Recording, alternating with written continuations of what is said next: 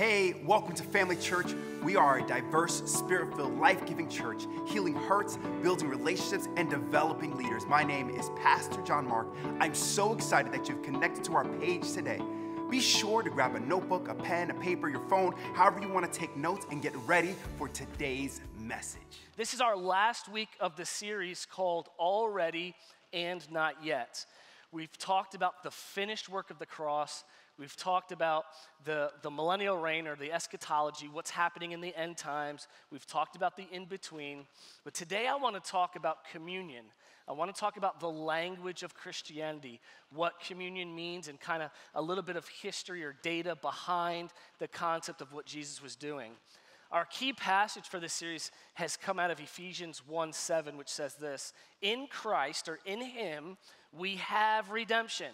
So we already have it. We have access. It's already done. We have redemption through His blood, the forgiveness of sins, in accordance with the riches of God's grace.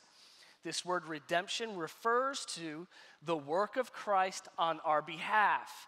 He's purchased us or ransomed us, paid the price for sin with His blood, with His life. Okay, and so when we talk about communion, when we talk about the sacraments of communion, or the Eucharist, or the Lord's Supper, the Last Supper, whatever you want to call it, we're talking about the act of Jesus giving His life for us so that we can have access to God. So as we begin, let's go ahead and pray. Father, we thank You as we get into Your word today, that You would open the eyes of our understanding, enlighten us to Your truth, show us things to come. Holy Spirit, speak to our hearts today, we pray, in Jesus' name. Amen. Let me ask you a question. Has anybody in here ever tried to learn a new language? Try learn a new language? Yeah, so I married my wife 3 years ago, something like that.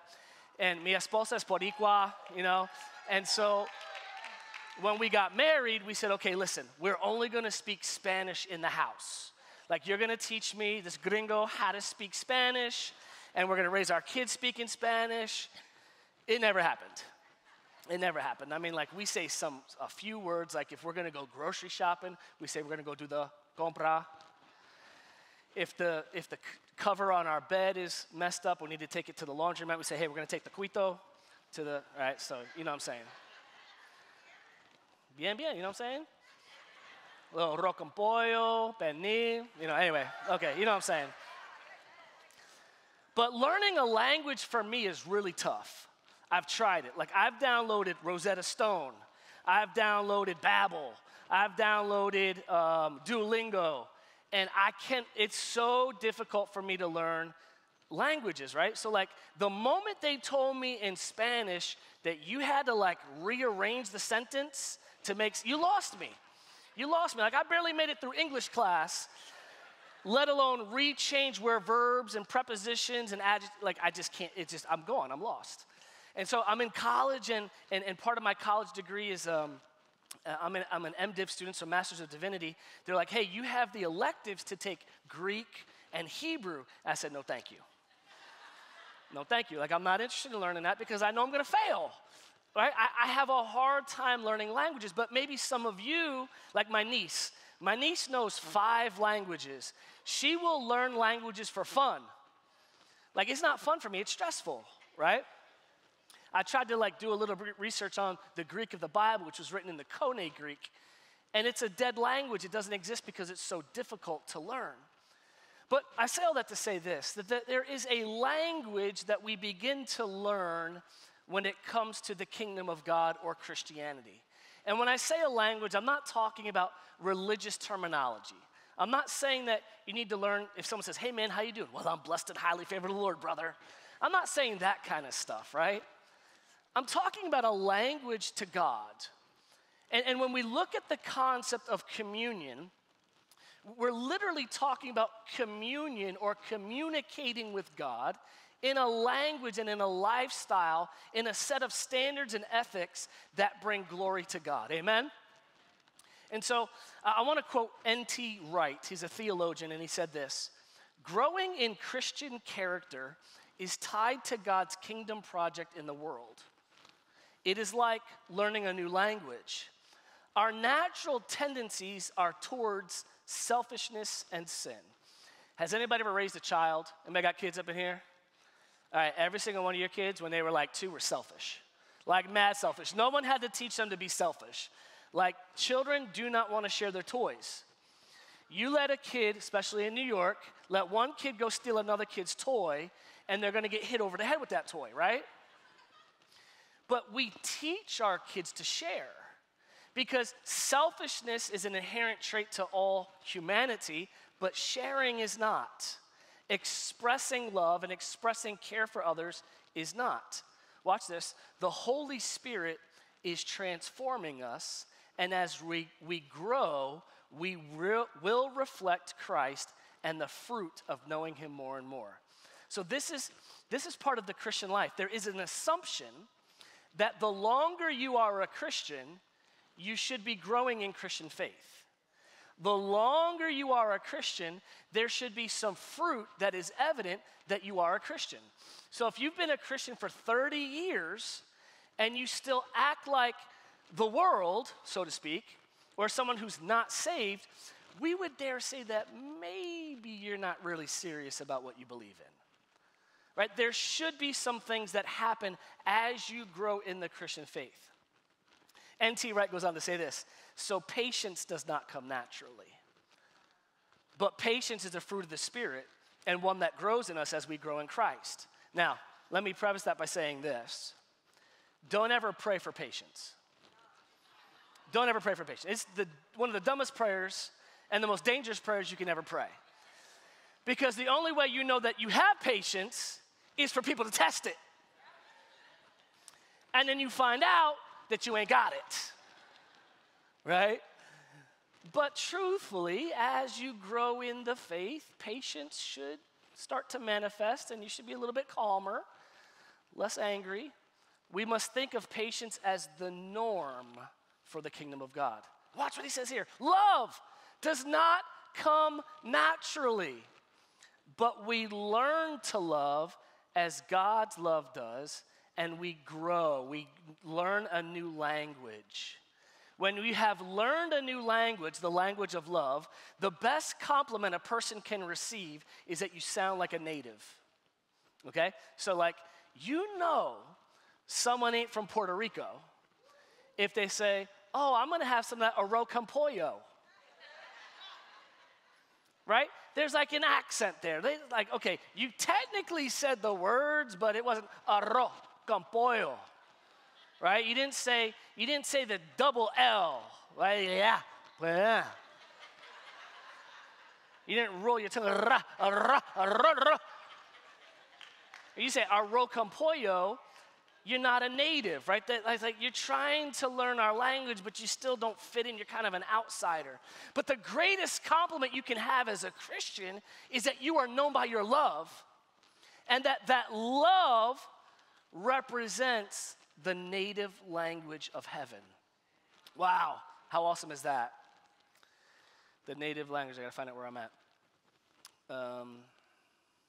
In the already and the not yet kingdom, we are learning the language of love, and we can show that love to the world and prepare ourselves when that language will be the only thing we speak. I mean, could you imagine, this is no like accusation, but could you imagine if we all only spoke the language of love to others around us? That if no evil proceeded out of our mouth, but only words that were uplifting to those who are around us. That's scripture, right? The Bible tells us that.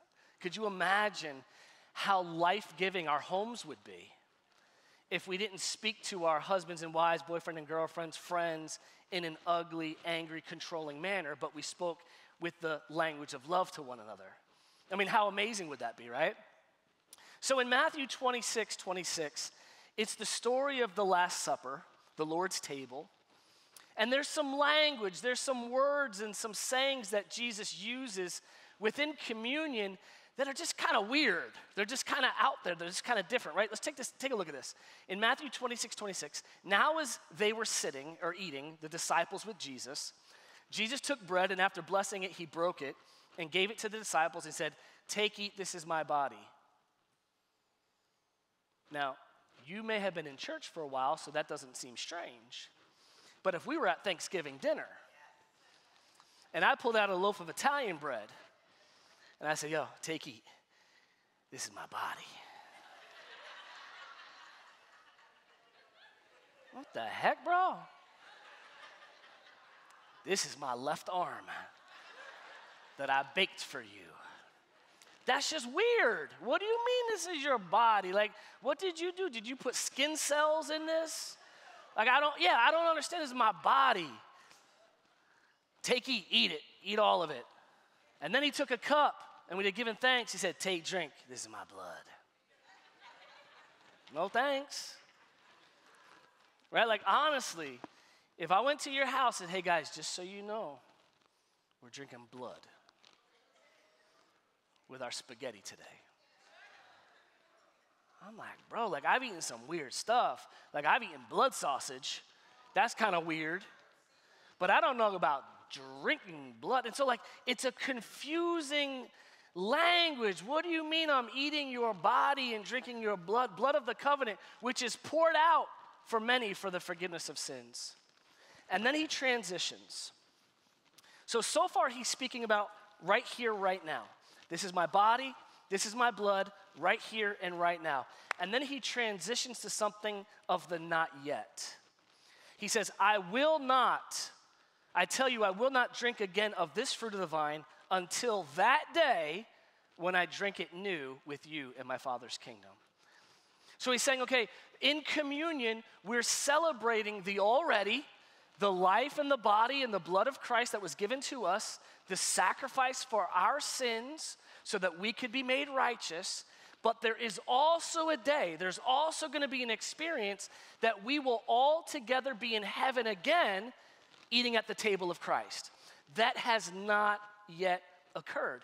So when we are partaking of communion, this is the beautiful thing about it, we are celebrating the already and the not yet. We're celebrating the whole thing in one moment, in one setting. It's beautiful. So Jesus came, he brought the kingdom of God to this earth. The Bible says in the book of John, in the beginning was the Word, and the Word was with God, and the Word was God, and the same was in the beginning with God. And it goes on to say this, and the Word became flesh, came to earth and dwelt among us. When the Word became flesh, or Christ became Jesus and dwelt among us, he brought the kingdom of God to the earth. And what did he do? He went about preaching. And if you really look, listen, man, if you really want to get down and dirty and look at everything Jesus preached, he taught very little about conduct and very little about how we treat each other. He taught mostly about his kingdom. Most of his teachings were about his kingdom and what that meant in this life. He went about teaching the kingdom and healing in the name of the kingdom and offering parables of the kingdom. But then we see one of the most decisive moments in a kingdom. And one of the most decisive moments in a kingdom, one of the biggest decisions that has to be made, is what do you do when the king dies? When a king dies, what happens to the kingdom? It gets handed over to a new king, right? Well, who is the new king that Jesus handed over the kingdom to? You and I. You and I. The book of Revelation says that we are to rule and reign in this life. The Bible tells us that we are kings and priests in this life. We are kings and priests in this life. So that means that the kingdom rule has been given to us to operate and maintain in this life. And I would dare say for many churches, not this one of course, but many churches, that a lot of Christians are living a life way less than what God intended for them. Many of us are not ruling and reigning in our lives. Many Christians are just getting by. Just getting by. Just figuring it out. The joy of the Lord that we hear about, that's supposed to be our strength, just seems so hard to obtain sometimes. And we settle for a lesser life than what the Bible says. But when a king leaves, The new king is in leadership. The new king is the authority. He's the ruler. And that's the life that we're supposed to lead. We don't understand things about the kingdom of God. Churches sing songs like, "Come, Lord Jesus, come." Come, Lord. Okay, do you realize that if Jesus comes, you're dead? Is that what you're asking for? Like when you sing that song, "Come, Lord," because the Bible says that Christ will return, and when he does, we're caught up in the clouds, we're gone. So are you asking for the end of life when you sing that song? Probably not. What you're probably asking for is the presence of the Holy Spirit. You're probably asking for a somber moment. You want to feel the presence of God. That's probably what we're saying. But we're asking the King of Kings and the Lord of Lords to return. Now, do you know what happens if a king leaves his kingdom to another king and goes away, but then comes back for a visit? Do you know what happens? When the king who was the original king comes back to his kingdom, guess what happens to the king who's currently in place? He's not king, while the true king is present. Because there can only be one king in a kingdom at a time. You've got to understand this. So he said, "Come, Lord Jesus." Okay, then that means your kingdom rule is done. And that he takes that place because he is the King of Kings and the Lord of Lords. Let me explain it like this. My dad founded this church in 1982. We were downtown Middletown in a storefront building. In 2005, we built this building. 2006, we started holding services here. In 2017, he retired, and I took over as the lead pastor. Now, to this day, some of you have never seen my dad, you don't know my dad, you never heard him preach, but to this day, when my dad comes to visit, guess what? The man still trumps me, right? He's the founding pastor. He created this ministry. He birthed this ministry. So no matter, it doesn't matter. When my dad walks in, dude, it's a friggin' standing ovation. Right? Because the founder has returned. He came back. And so it just is what it is. When my dad is here, my position is diminished. This is kingdom rule. And Jesus said, it is beneficial to you that I go away. By me going away, by the king going away, you can all have the position of king in this life. It's amazing. So in reference to communion, the kingdom of God has already come, and the broken body and the shed blood are recalled and demonstrated when we partake of communion. But the kingdom has not yet arrived to its fullness. For the kingdom arrived to its fullness, it's when we depart, Jesus returns, and the world is dealt with, okay? So the Holy Communion, or a time of sacrament of communion, bears a testimony of both of those aspects. And I know I'm kind of going deep, but I want us to really understand that there's more to communion than us just opening up this little cup. And part of me hates this. Part of me hates the way that larger churches have to do communion, right? We have tried to figure out ways that we can service everybody in a timely manner. It's easy to clean up and all that kind of stuff, but communion is much more than a cellophane-wrapped, stale piece of styrofoam and grape juice, right? It's more than this. When I do teen camps or a retreat or an advance where we have time to do things a little bit differently, I like to offer communion with like 6 to 8 ounces of grape juice and loaves of bread where people just go and tear a piece off. And we make it an hour and a half, where the band is playing and nobody's really singing, nobody's leading anything, but you have a moment to hold the body of Christ and meditate upon that. And you can take a sip and you can have a conversation with God about what it means to you. And we're going to do a very abridged, small version of that today. As we get ready for communion, I want you to, in your mind, when we step into this moment, I want you to ask God 2 questions. And I know that I'm not going to give you enough time to really meditate on it and really connect with God and hear it. So this is maybe the start of a conversation that you have with God. And you work on this throughout the week, maybe throughout the rest of the year. And the first question I want you to ask God, and for some of you, this might be a simple answer, but I want you to ask God, do you love me? Outside of us mentally understanding that God loves humanity, does God love you by name?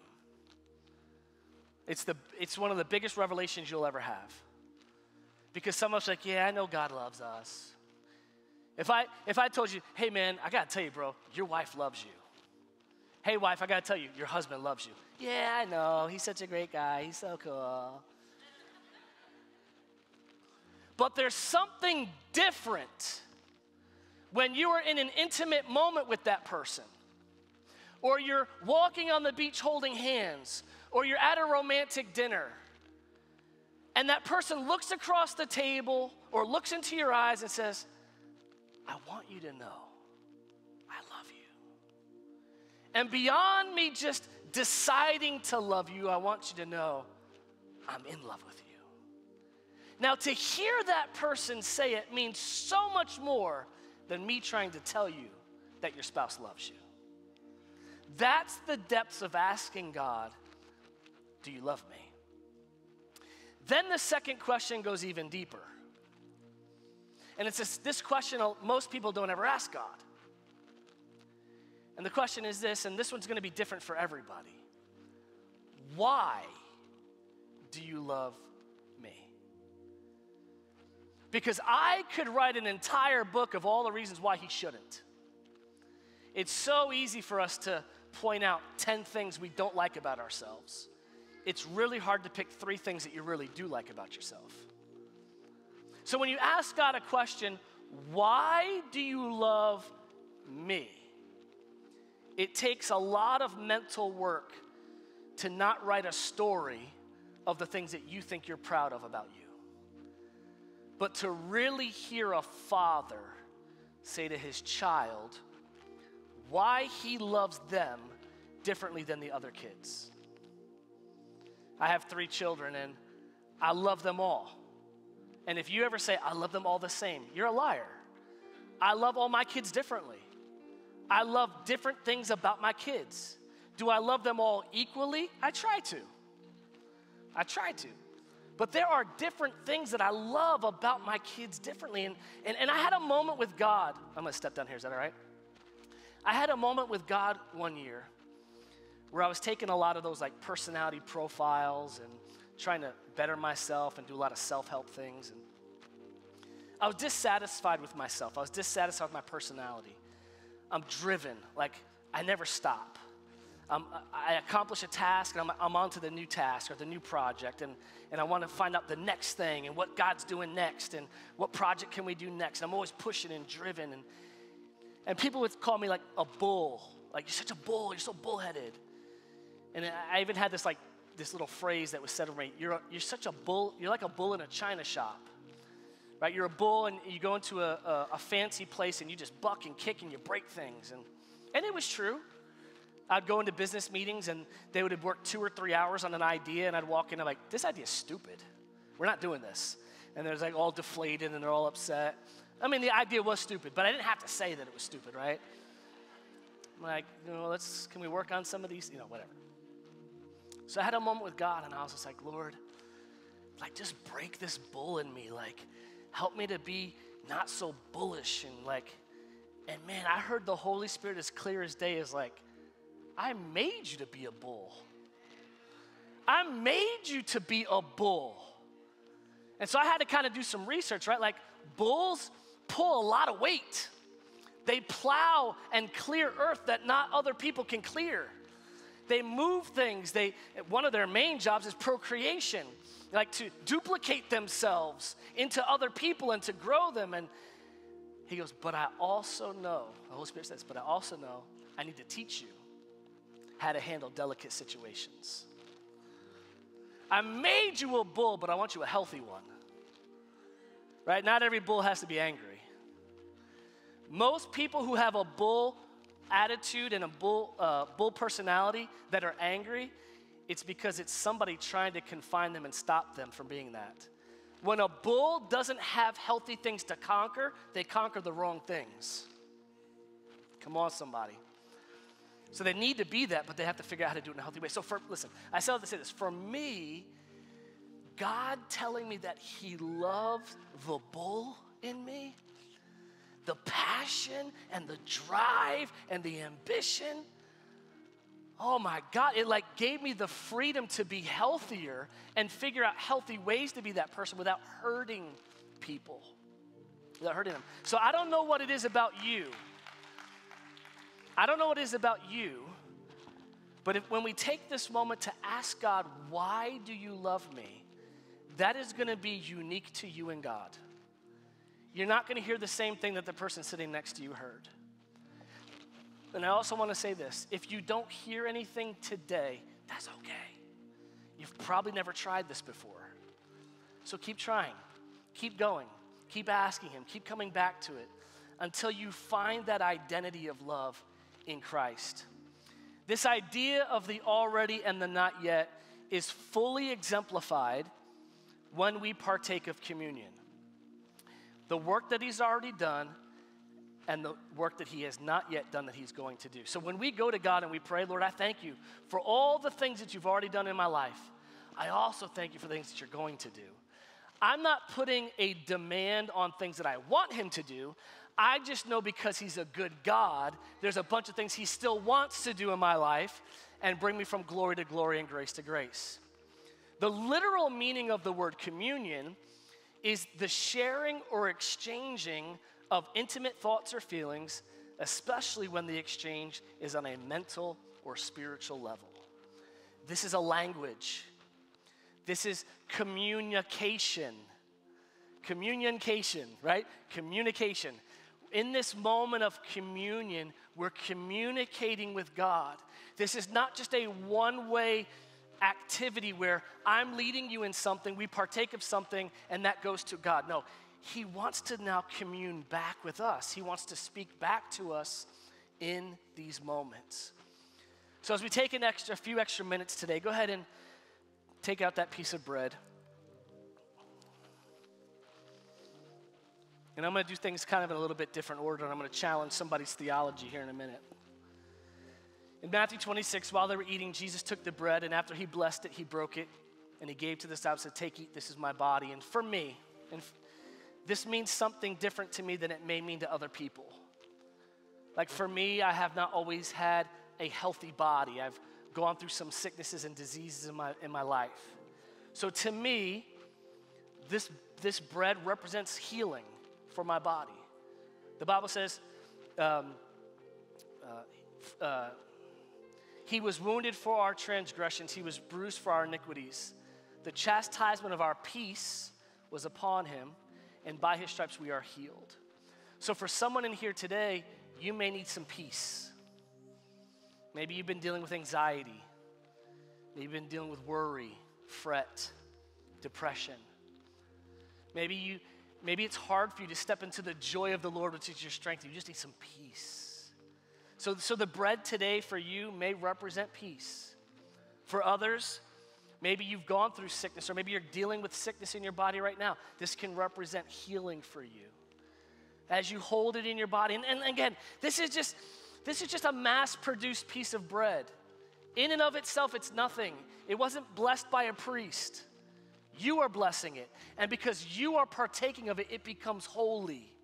It's not holy because a Catholic priest sprinkled it with water. It's holy because the holiness of Christ that lives in you is partaking of it. That's what makes this a holy moment. But what I ask you today as we partake of this is that you would ask God, do you love me? And I know some guys in here, this is kind of weird, like, man, I don't want to do this. Why not? Like, you're going to bank eternity and being in heaven for all eternity and talking to God. Why not start those kind of conversations today? And it's something different for a man when you hear another guy tell you that he's proud of you. Or your dad to tell you he's proud of you. Like, that means something more than someone else saying it. Let's take a moment. Father, we come to you in the name of Jesus. And Father, we thank you for sending your son at just the right time, giving his life for us that we can have a relationship with you. God, I ask that you would hear our hearts today. We ask you this question. Father, do you love me? We don't say this in a way that we would doubt it, but would you affirm your love to our spirits this morning? Let's take a moment and listen.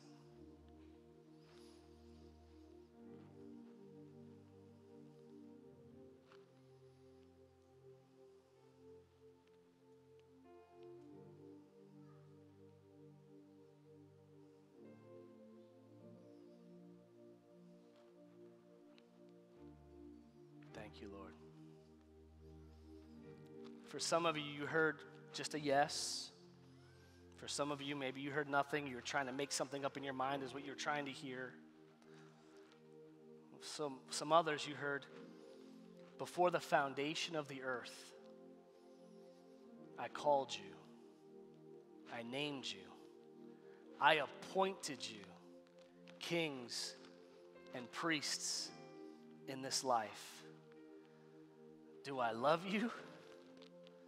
More than love you. You are the apple of my eye. You are the greatest creation in the entire universe. Of the moon and the stars and the sun and the planets, you are the thing I'm most proud of. I dream of you. I think of you. I plan things for you. I prepare things for you. You're my everything. Yes, I love you. Father, we thank you for this body. We break it. We remember what it means to us in Jesus' name.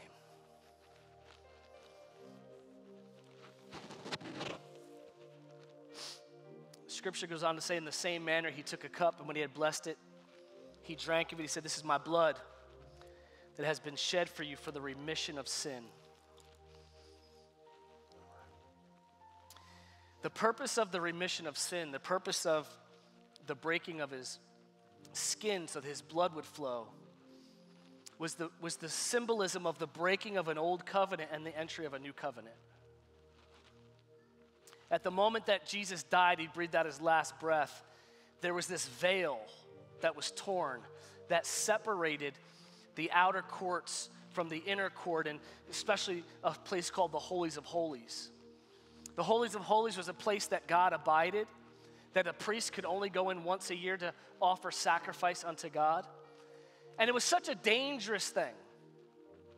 So dangerous, in fact, that the priest would have bells sewn to the hem of his garment, so that if the people working for him heard the bells stop chiming, they knew he had died because he was unworthy to be in the presence of God.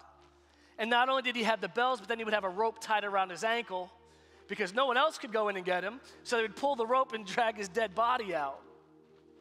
I promise you this, if any of us had to go back in time and go into that moment, we'd be dead. It'd be something like out of Indiana Jones when they opened the ark and their faces melted off. It'd be something like that. I mean, this priest had to be so pure and so forgiven to enter into that moment that only one priest once a year could do it. And God said, no, I want my kids to have total access to me at all times. And so when Jesus died on the cross, that veil was torn, and that separation, right? Sin separated man from God. That separation was gone. And the Bible says that we can now go boldly into the throne room of grace. We don't have to go to a pastor or a priest to access God and have our sins forgiven, but we can go directly to God. That's what the blood of Jesus Christ means. That's what partaking in this means. I have access to God because of the blood of Jesus. And understanding that, understanding his blood, takes us into a place where we can say, but why do you love me, God? Why do you love me? Not all your kids, not all humanity, why do you love me? And that answer is going to be drastically different for each person. Let's take a moment. Father, we come to you in the name of Jesus. Lord, we thank you that we can come directly to you. We can sit on your lap. We can come to the throne of grace. We can be in your presence without a sense of guilt, without a sense of inferiority, but a healthy father-son, father-daughter relationship where we just love to be in each other's presence. Father, we ask you this question today. Why do you love me? Would you speak to us?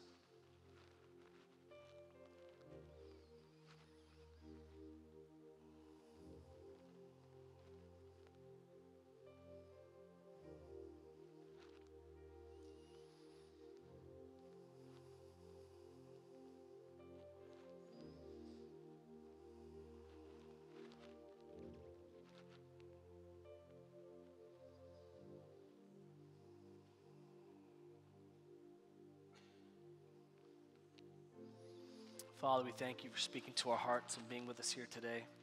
We take this cup. We remember what the shed blood means. We receive it with thanksgiving. Amen, amen. Hey, let me just say, if that was weird to you, I'm sorry. I'm not trying to be weird. I'm not trying to be overtly religious. I just want to give you some experience and expressions of spending time with God that might look a little bit different. Some of us don't take enough time to just be silent, even if it's just for a few seconds. If you're like, man, that was just too weird, this isn't the church for me, I get it. For those who said, man, I need some more time like that, I invite you to do that in your own personal quiet time with God. Take some time each day before you go to work, and maybe you take your bagel and your coffee, and you just kind of do communion in that same manner every single day. A little bit of that quiet time, a little bit silence before God. Maybe do a little bit of research on something called Lectio Divina. Lectio Divina would be meditating on Scripture and praying and asking God some questions. Without it being ritualistic, it's relational. I pray today that you were touched and impacted in a little bit different way. I wasn't trying to be too deep theologically. I just wanted to kind of give us a different expression and a different experience of what communion could be when we take some more time and focus on it in the presence of God. If you're here today or you're watching online and you've never had an opportunity to make Jesus Christ the Lord of your life, I'd like to invite you into that today. And for some of you that have been in church a long time, or maybe you're raised in a different church, you're like, wait a second, Pastor Mike, why didn't you get people saved before they took communion? Are they not taking damnation into their body? No, they're not taking damnation in their body. But doesn't that what the Scripture says? The Bible says in a very small verse that if you take the body of Christ or the blood of Christ in an unworthy fashion, you have taken damnation into your body. For this reason, some are sick and have even died. Salvation is not the context of that entire passage. It literally starts by saying, don't you have houses to eat and homes to drink? Why are you coming to the house of God and getting full on eating the bread and getting drunk on drinking the wine? If you take the communion in an unworthy manner, you're taking damnation. Nothing about salvation. It's a bunch of pastors who take a verse out of context to control people and put them into fear so they get a bunch of hands raised. The context was not observing the importance of communion and eating it all and getting drunk and not having any food for the poor. That's what it was about. But I would say this, in order to fully appreciate the communion experience, and this is why I kind of did it this way, I changed it last minute first service. So you know what? I didn't hear God. I didn't feel God. Maybe one of the reasons is that you haven't fully surrendered your life to Christ. Maybe you haven't had the salvation experience. The Bible says that it is with the heart that man believes, but it's the mouth that confession is made unto salvation. If you believe in your heart and confess with the mouth the Lord Jesus, you shall be saved. And so now that we've experienced this communion moment, this somber sacrament of the Lord's Supper, and you've never had an opportunity to make Jesus Christ the Lord of your life, I'd love to invite you into the family of God today. If you're watching online, I invite you as well. And to do that, the speaking with the mouth is a prayer. It's confessing Jesus Christ as the Lord of your life and inviting him into your life to change you and to make you new. So if you're here today, you're watching online, and you'd like to pray this prayer, please join with me. Dear God, I come to you just like I am. I believe that Jesus Christ is my Lord and my Savior. Jesus, I invite you into my life to change me and to make me new. Thank you for accepting me. In Jesus' name, amen. Amen, amen. Thanks for watching today's message. My name is Pastor John Mark, and if this message has made an impact in your life in any way, I'd like to ask you to do a couple of things. We want you to like and subscribe to our channel and join us right here every Sunday at 9:30 a.m. or 11:30 a.m. The next thing I'm going to ask you to do is to take your next step in your journey. We'd love to help you do that, and you can head over to familychurchny.com or email us at team@familychurchny.com to get started today.